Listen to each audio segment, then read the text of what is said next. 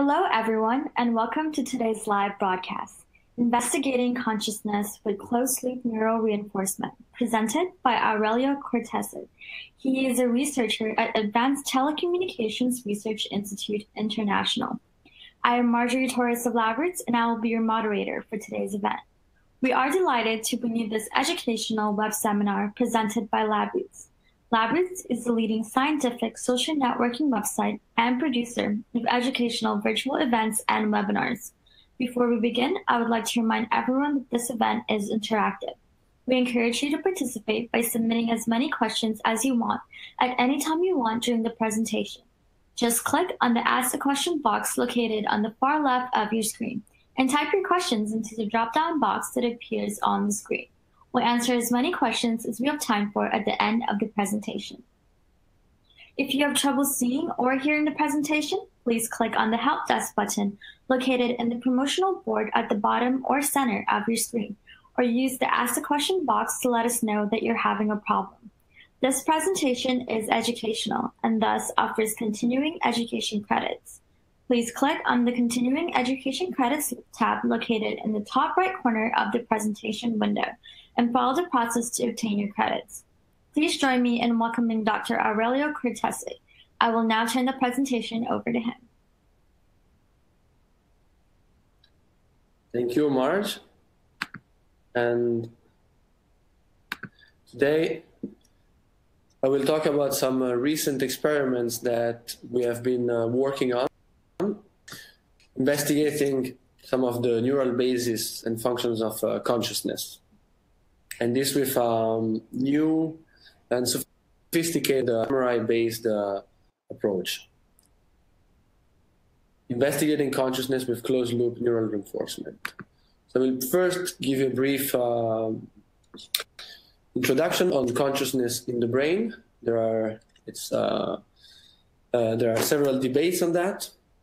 And after that, I will go on with talking a bit about this approach that we've been using, this multivariate, multivoxel approaches to train brain activity.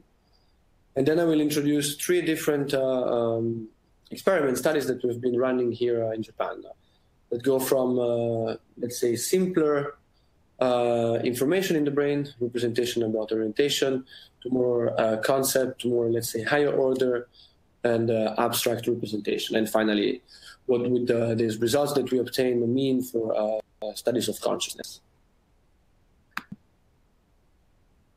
So for consciousness in the brain, first of all, I think we need to give, let's say, a definition of what is consciousness.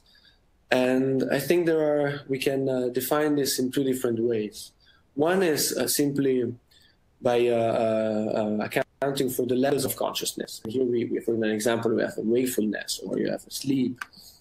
But for, let's say, our purpose, it's actually more interesting to look at consciousness not in terms of whether there is or not consciousness in terms of like these levels, but what consciousness means in the brain.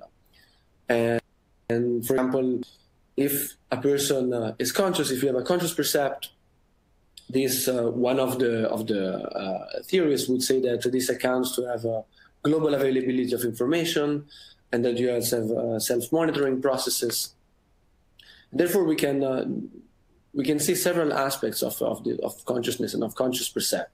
So you have obviously perceptual awareness when it's related to perception, qualia in terms of an actual single unique concept, conscious percept, and then self-awareness, which is now obviously the consciousness about oneself and what we are, at what time, what are we doing. And if we look then at the literature, there are several different approaches that have been to look at consciousness, basically. And in terms of the brain, there's also controversy, obviously. There are several researchers that have highlighted possible substrates in different brain areas. And these go from the visual areas to the parietal areas of the brain, to the frontal areas, and even in the deeper brain nuclei. But so given all these different ideas and approaches and theories in the studies of consciousness, I think one of the areas that is very likely to be involved, at least from our point of view, is the prefrontal cortex. And there are several reasons for that. Here I'm just giving some of the possible literature that also highlights the possible involvement of prefrontal cortex in conscious perception. But the idea is that all the prefrontal cortices are involved in higher order thoughts and higher order representation. Nevertheless, there are several researchers and studies that also seem to point to that prefrontal cortex itself is not necessary for consciousness, but rather it's an area that is simply involved in the fact that as humans, we are reporting our conscious experiences. But for the actual substrates of a conscious experience, a single conscious percept, prefrontal cortex is not needed. And in our view, prefrontal cortex is necessary, and a way to look at that is to think of confidence. So when we make decisions, or when we when we have perceptual experiences, usually this is also paired with this certain confidence feeling of certainty. And the idea is that this reflects consciousness, because if we are conscious of something, then we also likely, let's say we have seen it, and we will also have this feeling of certainty that we have seen something. On the other hand, when, let's say, if I think now, oh, have I seen that bat here in the side, or the dog? Well, I'm not sure, because maybe it's too small, or maybe the image is noisy. And because of that, we see this link between confidence and consciousness. And if I go forward and I give, let's say, a definition of confidence, a working definition that we can actually use in experiments, then I would say that confidence is the certainty that my decision was correct. And this actually can also raise the question that, is then confidence of the probability of being correct? Because normally, if we think of a simple task in which one has to make choices, usually we have that the accuracy in the task and the confidence are very much correlated. So it's difficult to dissociate it. And to continue on this, we have obviously, there are several, oops, okay. So there has been several published papers that have shown that actually you have even the same neuronal substrates that encode the decision, but also the confidence. And one of these examples is this 2009 Science paper by Rusbekian and Chadlin, where they showed that there were neurons in the parietal cortex that were encoding both the confidence and the decision. And given this, then it seems, okay, well, then the two are actually the same neurons encode these two different behavioral variables. So then perhaps we actually don't need to even think of the prefrontal cortex. Nevertheless, especially when we study confidence in humans, then the picture is quite different. And one of these examples is this paper in 2010 that showed that applying transcranial magnetic stimulation to prefrontal cortex completely degraded confidence ratings. These nowadays ratings, they were not anymore diagnostic of the accuracy in the task, but they were a bit more random. And there are actually other studies that have shown that it's possible to dissociate this accuracy and the confidence. And because of this gives a kind of two different ways, two different hypotheses in how confidence is actually computed by the brain. The first one is the normative hypothesis. That is, I would say that you can define it as confidence that directly reflects sensory evidence. And because of this, we would have the same neural substrates that encodes confidence and perceptual evidence, as it has already been shown. If we trust that view, then we have the same neuronal substrate that encodes confidence and the perceptual evidence and the choices.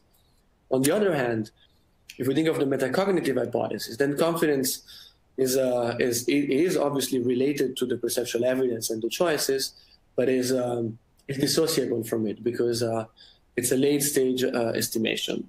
And therefore, given these two hypotheses, these two views, if we apply, for example, this TMS that basically can disrupt the processing in the specific area where it is applied, then these two hypotheses should lead to two different predictions.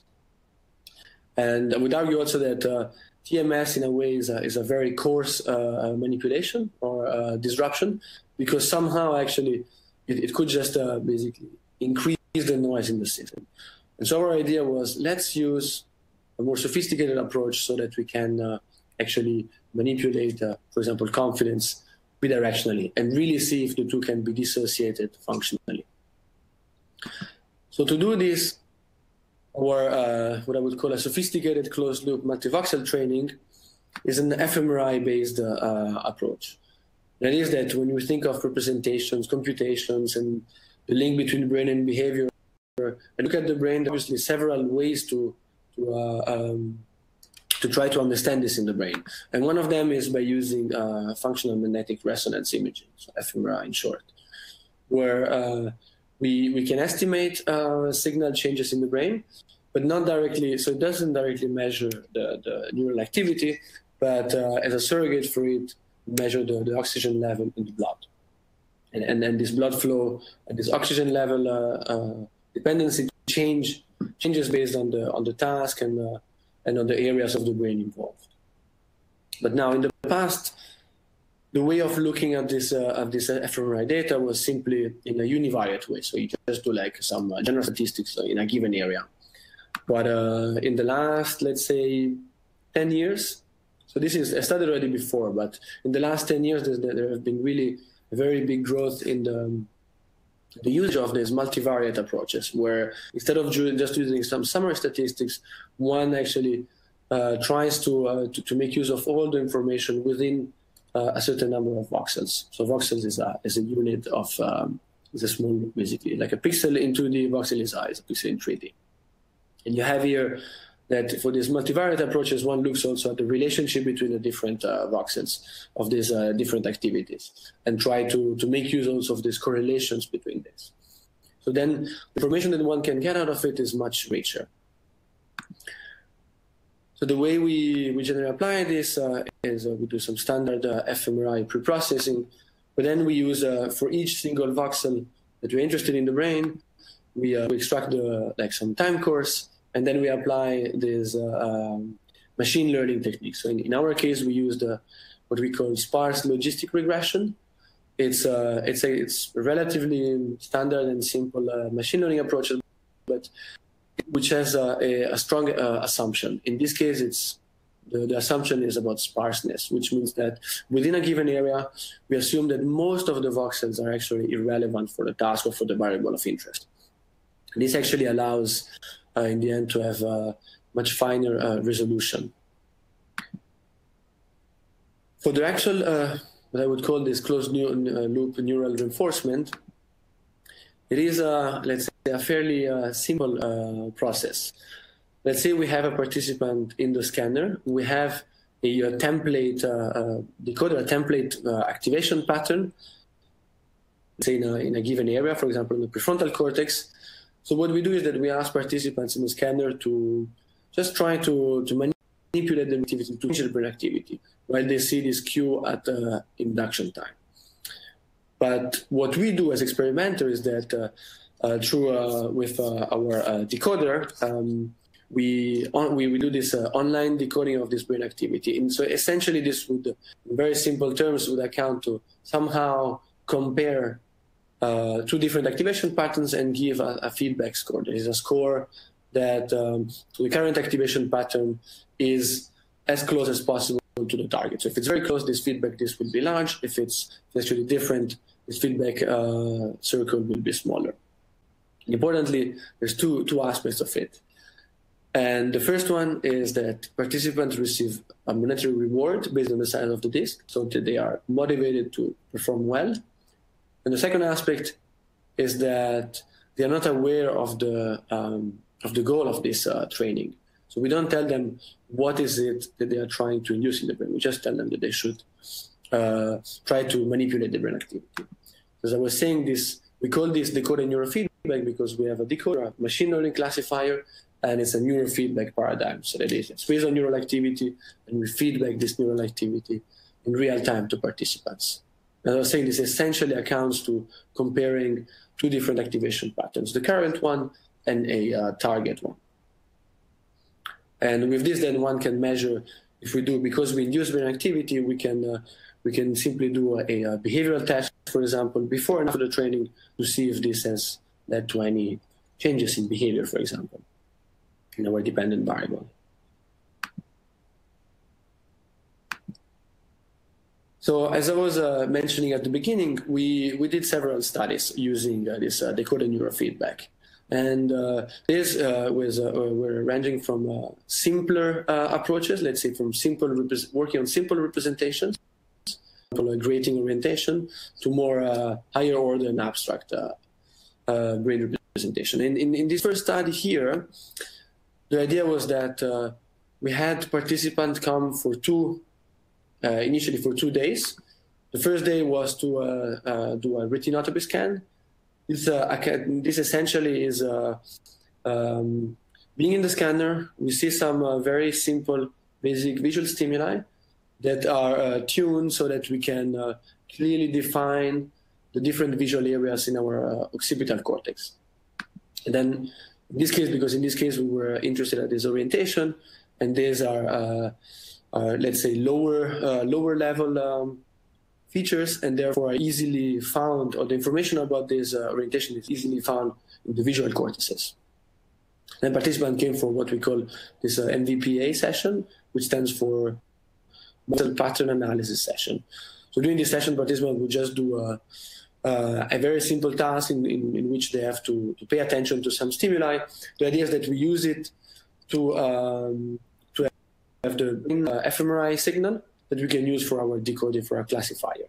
So the aim of this study here was to reduce fear responses to some threat signal, but to do this unconsciously, so to do this below the level of consciousness. And to do that, participants came, and aside from the first 2 days of retinotopy and decoder construction, they were then subjected to this training, where first, during the acquisition time, they were shown different stimuli, for which sometimes some of them were paired with electric shocks. So now they became conditioned to have a fear response to this visual stimuli. Then they underwent this neural reinforcement training. And finally, at the end, we did another test session to see whether the target conditioned stimulus was still fearful or not. And in terms of the actual visual stimuli that were used, we used this different color grading, and in this case we decoded the color, whether it was red or green. The idea was that one of the stimuli was the target conditioned stimulus, and the other one was the control. So both of them are become fearful because they are during this acquisition time they are paired with a electric shock, but only one of these will be actually the brain will be trained to lose this fear. So in this induction and let's say online training, neural reinforcement training, the visual stimulus was only about the orientation. So it was achromatic and it was a vertical orientation. So there was no information on whether it would be the target or the control stimulus. And what we show is that if we compare the fear responses, so the fear response in this case, we use two different measures. One of them, the skin conductance, that is how much the skin can conduce electricity, and that is usually because if one is fearful, we sweat a little bit on our skin, and therefore the skin conductance becomes higher. And so what we show here is that during at the end of the acquisition period, so before the training, both the target and the control condition stimuli have the same level of associated fear. This SCR measure is exactly the same. But nevertheless, if we look at the end of this, after this neural training, now we see that this SCR measure has decreased, is significantly lower for the only for the target conditioned stimulus. So this actually clearly says that only the target for which the basically brain activation were reinforced this training had an effect, as a physiological effect, but not for the control, which had been untrained. And a second way to look at this, a physiological fear response, is to look at the amygdala. And this is because the amygdala generally is the single brain region which is mostly associated with fear responses. And we see the same pattern actually. And we see that at the end of the acquisition, we have the same level of amygdala activity for both the target and the control condition stimulus. So both of them, when they are shown on the screen, a participant has, let's say, a fear response. But again, at the end of this neural reinforcement training, now we see that only for the target condition stimulus, we have a reduction of this amygdala activity. And this goes again to say that we have now two measures of basically fear reduction. And that is so the neural reinforcement training had this strong physiological effect. But there was a very interesting point, is that participants had at no time awareness of the target condition stimulus, the color grating, during the training. So the information about this, about the condition stimulus was present during the neural reinforcement, because we were measuring this brain activity in real time, and whenever this target condition stimulus activation pattern was present, a reward was given.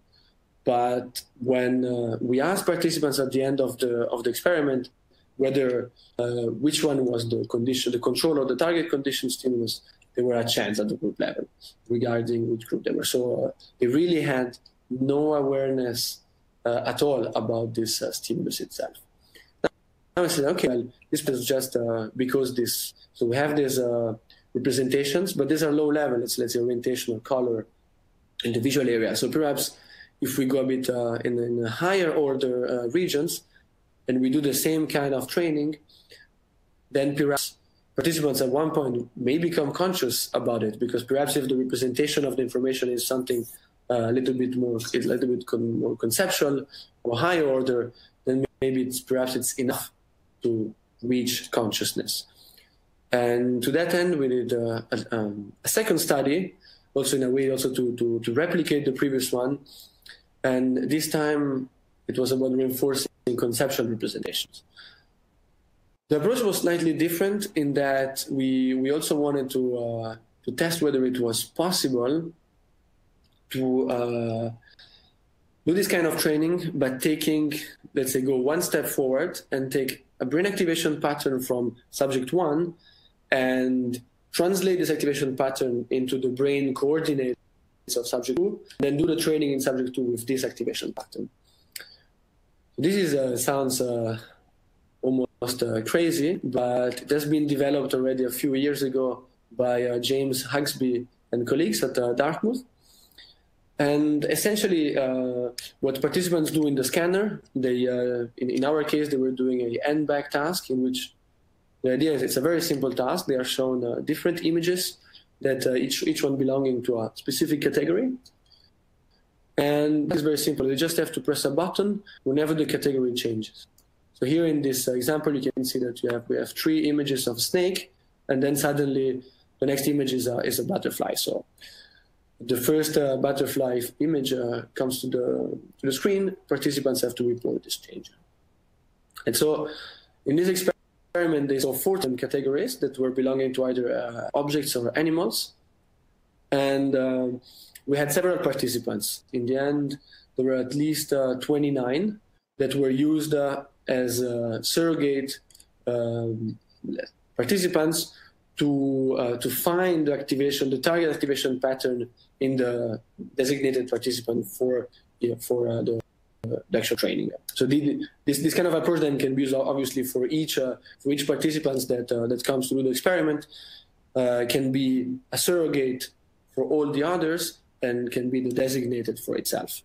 The idea is that we can take the activation patterns, and we use in this case the ventral temporal, as it's an area known for representing is a categorical conceptual representation of objects or animals. And that is that it's an iterative process where we take an activation pattern, several participants, and we try to bring them all together to a common hyperspace, and doing this by simple linear transformation. That is, we just try to find the perfect, the best combination in terms of a vector of voxels, so that we have for the same category with the maximum predictive accuracy across all the subjects. And because we do this transformation from the native space of a given participant to the common space, we can basically, then it becomes easy to apply in either direction this transformation. So now we can, once we have build this common space, we can take a new pattern from a surrogate participant, it from his native space to his common abstract space, and then we can, applying the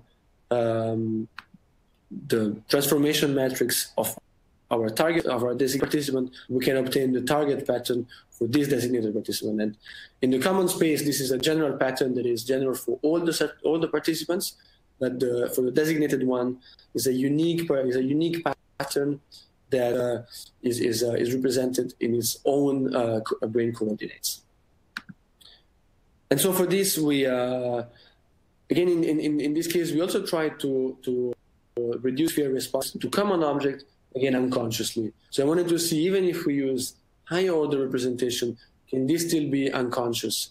And if it is unconscious, then again this could be an extremely powerful approach to at least to combine for interventions to reduce fear in, for example, in phobic participants, in phobic patients.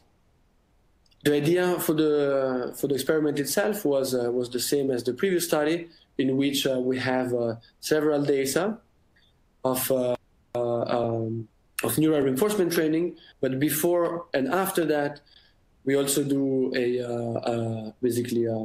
we also record the fear responses to the different categories, and see how there's if the physiological fear then have changed after this neural reinforcement. So our target is, we would like to see a reduction in the fear responses, both in terms of this skin conductance response and amygdala activity, only for the target category. So actually I forgot, but I should mention that the different categories that were used for this training, there was always one control and one target object, and the objects themselves were, before starting the experiment, participants rated each one of these animals and objects in terms of how fearful they were. And for each one, we selected the two most fearful objects or animal, and the computer itself decided which one was the control and which one was the target for fear to be reduced. So this then becomes a completely double-blind placebo-controlled experiments, because neither the participant nor the experimenter knows which one is the target and which one is the controller in this case. For the neural reinforcement training, this was done exactly the same way as for the previous study. That is, participants try to induce activation pattern in the brain. We use our decoder, where we can basically compare the different activation patterns, the current one and the target one, and then we can give a feedback score that accounts to some monetary reward. And in these two, what we see that there is a strong decrease in the physiological fear response that follows this neural reinforcement. So here you have the white bars are before and after for the target condition, and you see that there is a significant decrease in this physiological response, but this is not the case for the control condition. So again, this is the intervention was specific for the target fearful condition. And so again, here we have strong physiological effect, but no awareness of the identity of the target category. So again, we asked participants at the end of the experiment which one they thought was the target and which one they thought was the control, but at the group level, they were a chance. So they had no insight into this information that was, let's say, repeatedly present in their own brain now. So again, now it seems that we went a bit higher up in terms of representation in the brain, but still participants are completely unconscious about this. So it seems that we need something else, maybe something higher. Perhaps we could think of something even higher order instead of just concept.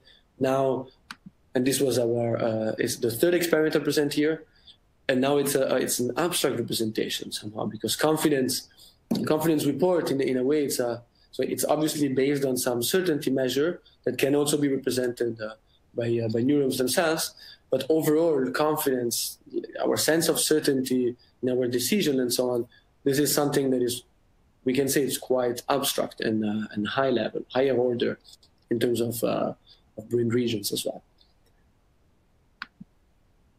Essentially, for the task itself, the structure was similar to the previous one in that we also wanted to have to functionally define the visual areas with a retinopathy scan. And we then had participants do, again, what we call this multivoxel pattern analysis session. So during this session, participants were doing a simple perceptual decision-making task. They were presented with random dot motion. The dot point here is indicated by the stimulus. Small slide. Some of the dots were moving to the right or left. So importantly, the percentage of dots with a coherent direction was very small, so that the task was difficult by design. Participants were asked to make this perceptual decision, either right or left, and then rate their confidence from 1 to 4. 4 standing for certainty, and 1 for when they were really guessing and completely uncertain about their choice. So again, here confidence is the confidence about the decision. It is how certain, how sure you are that your choice was correct. And we did our analysis, our decoding analysis in several brain areas. And those that we thought were the most relevant for confidence, based on the literature and on previous studies, also by our group, there were 3 subregions of the dorsolateral prefrontal cortex and the inferior parietal. But we were also interested in the visual areas, because here we're talking about visual perception, and because if confidence and the accuracy and the decision itself are very tightly correlated, and following some of the hypotheses in the field may actually be encoded by the same brain region and neurons and neural circuitry, then perhaps we can actually decode confidence already in the lower visual areas. But what we see in terms of results is at least in terms of brain regions, is a dissociation in terms of the confidence. So if we try to decode, to classify high versus low confidence based on brain activation patterns, we see that this cannot be done above chance in the visual areas, but can be done much above chance in the frontoparietal areas. So now we have signals in the brain in these more higher order frontal regions, prefrontal regions, that can classify confidence, but cannot in the visual areas. But nevertheless, at the moment, this doesn't tell us anything on whether confidence is encoded in a, let's say, in a separate way and by different neural substrate than these 2 other behavioral variables. So the perception and whether the task and the trial were correct or incorrect. So obviously, if these are encoded by the same, let's say, neural substrates, if we apply this neural feedback, neural reinforcement approach on confidence, but if these are linked together, then we can, we will actually, behaviorally, we will provoke changes, probably both in confidence, but also in the accuracy of the task, or induce a bias on left or right responses. For the actual training, we had some of the participants, in total 10, come back to do this counterbalanced two-block training. So each participant did two different training, once for high and once for low confidence. And these were counterbalanced. So that's why we have two different groups. And on each day, so on each block, they did first a pre-test. So this is the same behavioral task that I showed you earlier for the construction of the decoder itself, and the post-test as well. So now we can compare before and after the training how confidence or how the behavioral measures changed. And what we had them is that they had to wait 1 week, and then we had them come back again to do the opposite training. So essentially, this accounts to reinforcing the occurrence of confidence activation patterns. So during the actual training, we used these 4 different brain regions with 4 different decoders. And the task here, in terms of the participants, was identical as the previous studies I showed you. So that during the induction time, participants were just focusing and trying to modulate change of brain activity in order to maximize some feedback score. But in terms of as experimenter, this feedback score was computed based on the output of these 4 decoders and then average to give this feedback score. And as I was indicating earlier, the larger the disk size, the larger the feedback size, the larger the monetary award that the participant gets at the end of the experiment. And this size of the disk increased maximally when the likelihood of the target activation pattern was maximal. And this both in the case of low and high confidence training. So in both cases, the goal of in terms of the participant here was to maximize the size of this disk. And so what do we see in this pre and post test? So let's have a look at that. So we see that we have bidirectional confidence changes. Now we have that when participants trained on inducing high confidence patterns, now they became more confident in doing this perceptual task, but they became less confident when they trained in the low confidence neurofeedback. And now, this is a specific result, and this is interesting because now we see that there is no effect whatsoever on the task accuracy. So the level before and after this neural training is completely unchanged in terms of the accuracy. And this is an interesting point because now we have a dissociation between the two, as has been already shown in the past, but now that this dissociation was done at somehow the neural level. And here I'm showing you the correlation between the ability of inducing a target activity pattern. So the more you go to the right side, the higher the likelihood of high confidence induction. The more you go to the left side, the lower high confidence, but the higher the low confidence induction. And you can see that it relates very well with the actual confidence changes. So somehow these results here for this confidence training, they give strong support for this metacognitive hypothesis, that confidence is a late stage estimation. That is confidence, we have manipulated confidence representation in the brain, in the prefrontal cortex, and that these are somehow different from the encoding of the perceptual evidence and of the decision itself. But not only different in terms of the behavior itself, because these obviously are, but in terms of the neural substrates. So we have a different circuitry that is basically computing these different variables. And given these results, it would seem that at least for this kind of task and this kind of approach, the normative hypothesis is not really plausible, because if it were the case, then if we change in confidence, then we should also see an effect on the sensory evidence, which also trigger changes in the perceptual accuracy in the task, and perhaps also biases. But the interesting thing is that, again, we have strong behavioral effect, but again, we have no awareness of this activation pattern content during the neural reinforcement. So when people were trying to manipulate or change their brain activity, so we didn't tell them what was the purpose or the goal of that part, but they had no awareness of the activation pattern, whether it was a low or high confidence. And we asked them again at the end of the training, which order they did first, and they don't know, they had chance. So it seems that when we take all this data, all these results together, from all the several approaches where we trained the brain to induce neural activity in several different areas, several different, let's say, order of, how do you say, let's say, conceptual knowledge from very simple color orientation to higher order confidence.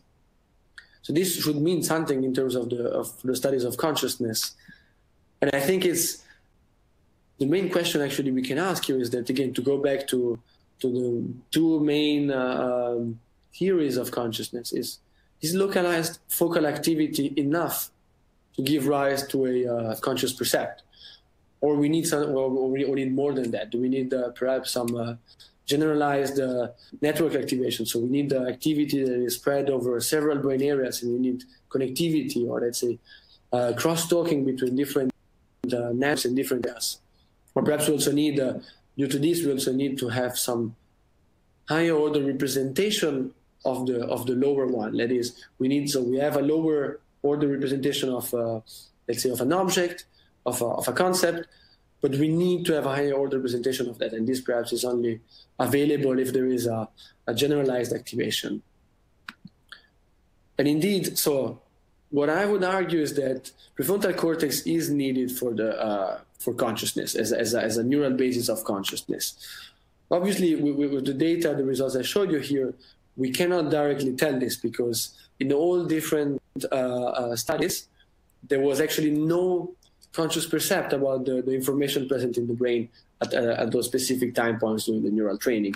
But because of the, especially of the line targeting confidence, where we see that confidence is encoded in the prefrontal cortex, and confidence, we can directly relate it to the conscious experience. At least now we could say that it is likely that confidence and consciousness share also the same neural substrate, that is the prefrontal cortex. So to go back to these two different views of localized focal activity, which we could call local recurrent processing, that is this posits that to have a conscious perception, we only need activation in a localized,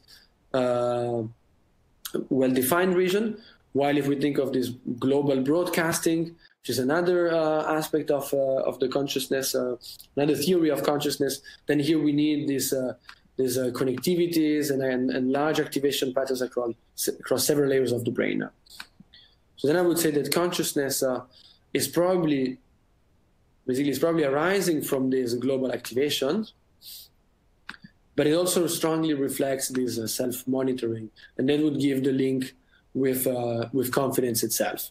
And that is, consciousness can be seen as made of several aspects. One of them is the self-monitoring, of which this confidence judgment, this confidence feeling that we have, the certainty feeling, is a direct reflection.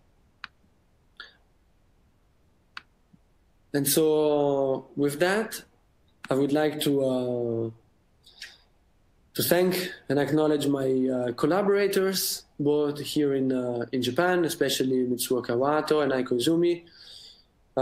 I was the first author of the first studies I introduced. Then I would like also to thank Hakwan Lau and Vincent Tachereau-Dumouchel. He was the first author of the second study about reducing fears for common objects. And I would like to thank also our funding agency, you for your attention. And I think now we can open for questions. Thank you, Dr. Aurelio Cortese, for that informative presentation. We will now start the live Q&A portion of the webinar.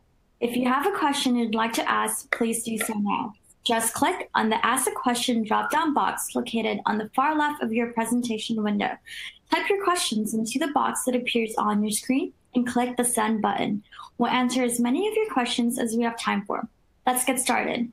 Our first question is, what were participant strategies during the neural reinforcement sessions? Thank you for the question. So, interestingly, all participants reported wildly different strategies during these reinforcement sessions. That is, they never reported things that were related to the actual task in question. I think there were only 2 occasions among all the subjects for the 3 different studies, and those 2 were in the study regarding the conceptual representation of objects to reduce fear for objects, in which, if I'm not wrong, there were 2 participants that somehow at some points thought about one of the 2 categories, but they never knew which one was the target, which one was the control. In all the other studies, strategies were ranging from, I was thinking about my lunch, I was focusing on something, I have to do sports, some training, I'm thinking about that, I'm doing mental calculations. So strategies were very different, but never involved the actual task. Thank you for that answer. Our next question is, in the second study where fear responses to common objects were reduced, did participants' fear ratings also change, or was the effect purely physiological? That is a very interesting question, because we see these strong physiological responses, that is, we have fear that is reduced specifically for the target stimulus, in this case for the target object. But interestingly, when participants were asked to rate their, let's say, fear, or how fearful were all the different categories, the target and the control were rated equally as before the training. So there was no change in that sense. Now, there could be several reasons for that, but an interesting interpretation is that this neural reinforcement training purely acts below the consciousness level. That is, we play with these representations, we reinforce them. This has a strong impact on the low-level processing of this in the fear circuitry, but does not reach consciousness. Now, if you want to apply this for actual treatment of phobic patients, for example, then this could be actually a very interesting approach, because one could think of using first this neural reinforcement, they call it neurofeedback technique, initially to decrease this kind of condition or physiological responses, and then once these are lower or are more, let's say, amenable, then perhaps it should become easier to combine this with some cognitive therapy. Because one of the issues with those kind of treatments, let's say cognitive or with exposure therapy, is that there is a certain level of dropout. That is, it's too fearful to just look repeatedly to these images. But now, if your brain has learned not to be, at least implicitly, fearful through this, then perhaps it could become easier to have this also at the conscious level afterwards. Thank you for that answer. Our next question is, regarding the study on confidence, could the changes be accounted for by changes in mood or other unspecific effects? Interesting question, indeed. So we see there's changes in confidence, and if those were purely changes of confidence, then one way to actually prove this, and I didn't show it here during my talk for the sake of time, but one of the analyses we did afterwards was to look at meta D prime. So meta D prime is a index of metacognitive ability. That is, it not only assesses how confident you are, but it tracks it tracks how confidence and the accuracy in the task are linked on a trial-by-trial basis. So normally, if one has a high metacognitive sensitivity or ability, then you have a very strong relationship between, let's say, correct choices and high confidence, and the incorrect choices and low confidence. Now, if the change in confidence is just due to some form of, let's say, bias in the report or some mood effect, then we would just expect to have a general shift toward, let's say, higher or lower confidence, right? And if that were the case, we should not really see a change in this meta D prime, because now it would just be basically a shift, of a criterion shift. And what we do see is that at least for the high confidence training, we see a significant reduction in the meta D prime. For the lower confidence, we don't see that. There could be several reasons. One of them is perhaps because overall it could be more difficult to decrease let's say a function or a representation, that is in this case confidence, rather than increase it. Another interpretation is that the task itself is already difficult, it's already ambiguous, so confidence is generally speaking already relatively low, so it's much easier to increase than decrease. Okay, we have time for one more question. Our last question is, given these results and adding to previous research, it seems local representations are not sufficient to create consciousness. Do you think it may be possible to utilize decoded neurofeedback to induce a conscious percept? Excellent. I think you got the point of that. We haven't managed yet to get to let's say creating a conscious percept. Now, with this neurofeedback or these neural training approaches that we've been using so far, as I was mentioning during the talk, these were always about somehow localized representation. And this way it was not possible to create consciousness. But what we think is that if we can use this technique, not only to induce or to reinforce localized activity, but also, let's say, some pattern of kind of functional information transmission or some form of information flow from between different areas, as it is basically proposed in this global availability or global workspace theory, then perhaps we could get at that point to be able to actually induce some conscious percept. We are working toward that direction, and we are devising several studies, some of them already being on the work. So I think stay tuned, and maybe in some not so distant future, we may be able to do that. I would like to once again thank Dr. Aurelio Cortese for his presentation. I would also like to thank LabRoots for making today's educational webcast possible. Before we go, I want to let everyone know that today's webcast will be available for on-demand viewing through June of 2018. You'll receive an email from LabRoots letting you know when this webcast will be available for replay. Please share that announcement with your colleagues who may have missed today's live event. That's all for now. Thank you for joining us, and we hope to see you again soon. Goodbye.